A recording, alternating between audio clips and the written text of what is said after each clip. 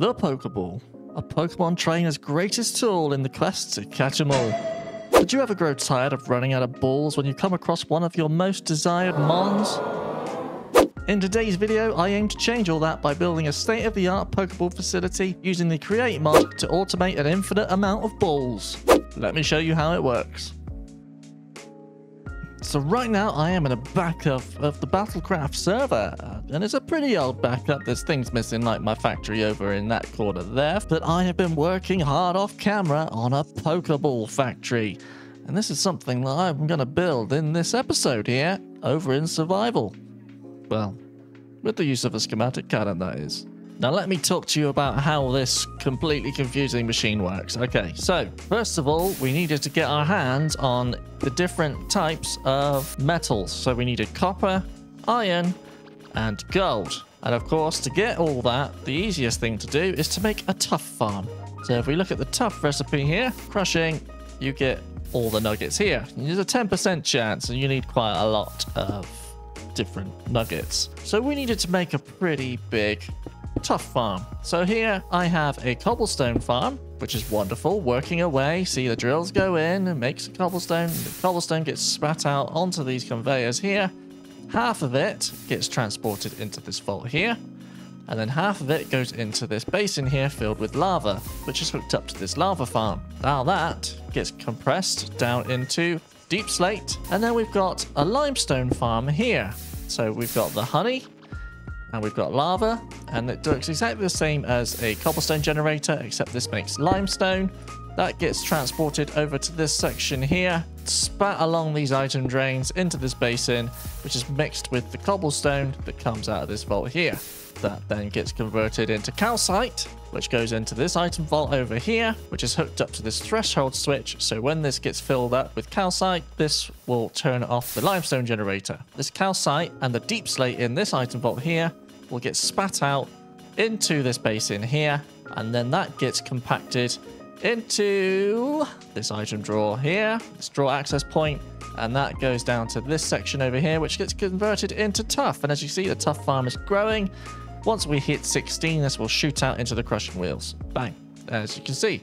And then the crushing wheels crush all this, gets spat out into all the different nuggets and flint, and will get transported over to these compacting drawers over here, which is wonderful. That's how we get all the metal we need and all the different ingots we need for all the farms over here. Now, that's not the only thing we need. We need more than just the ingots. We need the apricorns.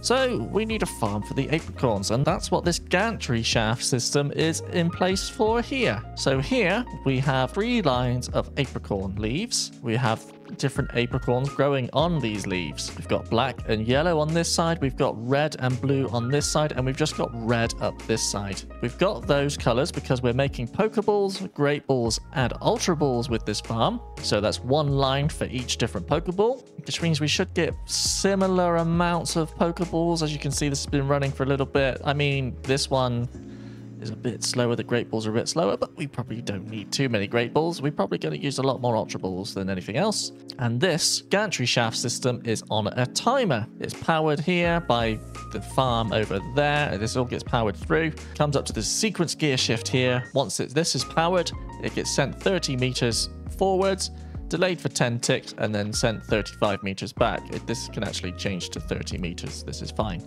Now, this is on a 10-minute timer, so when this redstone link gets powered, after 10 minutes, this redstone pulse repeater will kick off and power the sequence gear shift. And that gets a power from this redstone contact here. So once the gantry shaft has gone all the way to the end and then come back, this redstone contact gets powered, and then it sends a signal from this redstone link to that one, which then tells it, after 10 minutes, do your thing.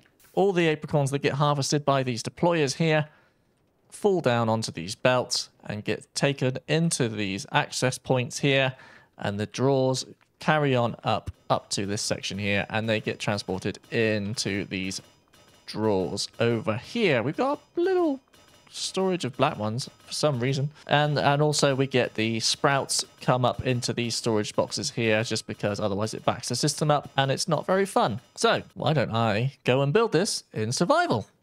Fun.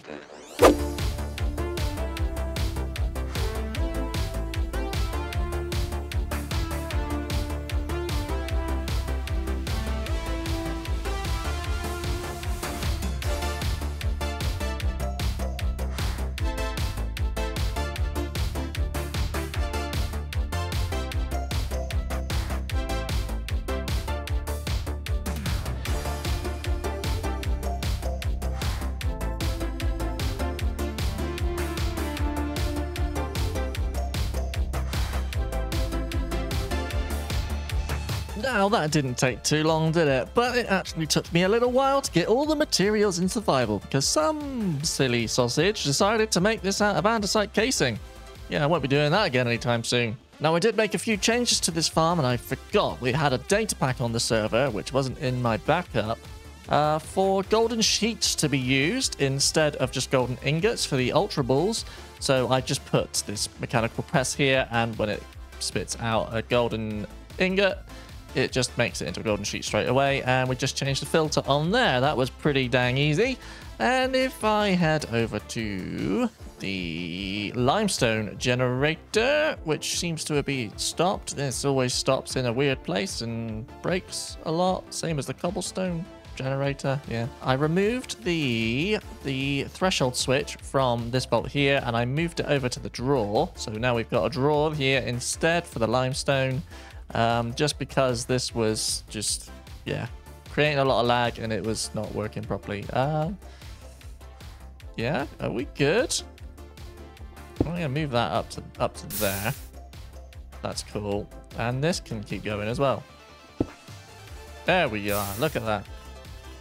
And the whole farm stopped for some reason. Ah, why?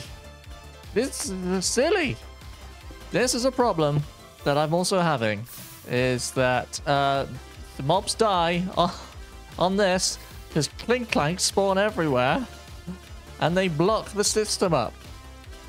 We get loads of drops in here, and yeah, the Pokemon are notorious for blocking my system up, and it's not fun. I don't enjoy it. But I'm not too upset about that. I mean, we're getting free balls, we're getting unlimited power. I mean, unlimited Pokeballs. And that can't be a bad thing. Now, all I need to do is put a build around it. And I have no idea what I'm going to do with it. Now, it needs to be in keeping with the factories I've got here. We've used a variation of different bricks from the Create Deco mod, and then we've just used a load of bricks from normal Minecraft over there. So I'm thinking we look at another set of bricks for that factory there. We do have dusk bricks. What's that? We need Scorchia, and that means getting a load of Scoria, which is a load of soul sand cooked up. Yeah, I think we need to use dusk bricks for my factory. And that means getting a load of soul sand.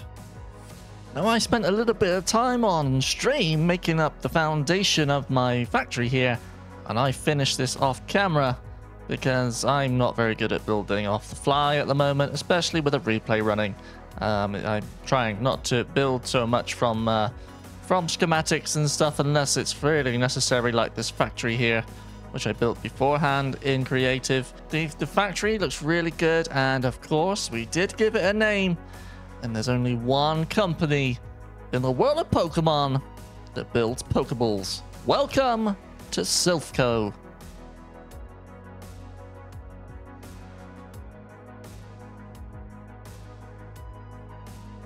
That's right, Silphco now has their own Pokeball factory on the Battlecraft server, giving us all the Pokeballs that we could ever wish for.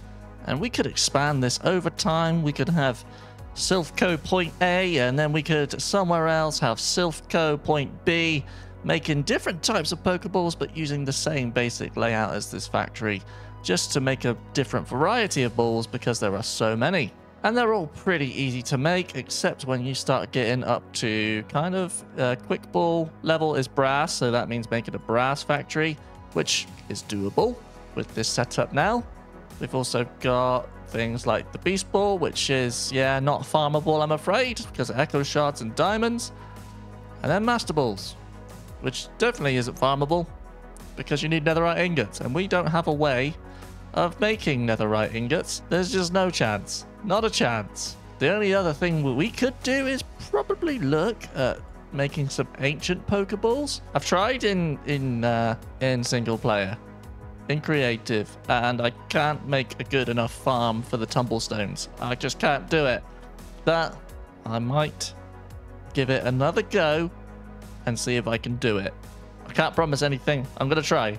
Now, my plans for this area are changing. This was going to be a city. Seriously, Zubat? This was going to be a city, and is now not going to be a city. So we may remove some buildings. We may remove these buildings here in lieu for another factory, but I think we might just build a couple of other factories in here, and we're going to be mainly focusing on building farms with the Create mod and COBBLEMON in mind, because I love the Create mod at the moment. I can't get enough of it. But for now, I think the episode has dragged on long enough. It's taken me a long time in real life to get this farm sorted and built up for you, because I've got a few things going on in the real world, not my Minecraft world. And yeah, it's taken up a bit of my time, but welcome to Silphco. I can't wait to show you my plans for the future of this series, where we build some more factories and get all the goodies for the COBBLEMONs. Yeah. See you in the next one. Bye-bye.